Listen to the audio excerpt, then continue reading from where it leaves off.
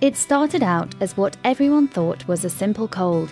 Months later, Alex Lewis would be missing part of his face, along with both arms and both legs. It was all the doctors could do to keep the man from literally being eaten alive.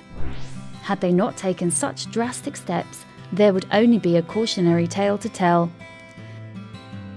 Alex did indeed have a cold, but it was more than that.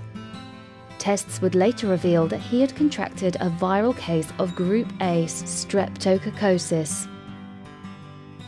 Now, this is nothing unusual.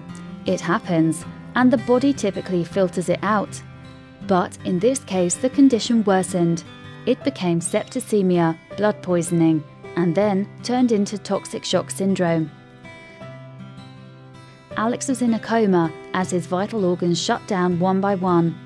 A week later, doctors saw the telltale signs that the infection was raging out of control in the man's feet, fingertips, arms, lips, nose, and part of his ears were turning black, an indication of dead tissue. An emergency amputation saved his life, but there was more misery to come. The toll taken on Alex was severe. Physically, he's endured several surgeries to stabilize his body and fix his face, but the psychological pain was equally bad. Alex's baby son found his father's face frightening, and there were times when he wouldn't hug or kiss his dad. Over time, that has changed, but there are still many challenges ahead. Despite all the emotional and physical challenges Alex has been through, he continues to thank God every day for his life.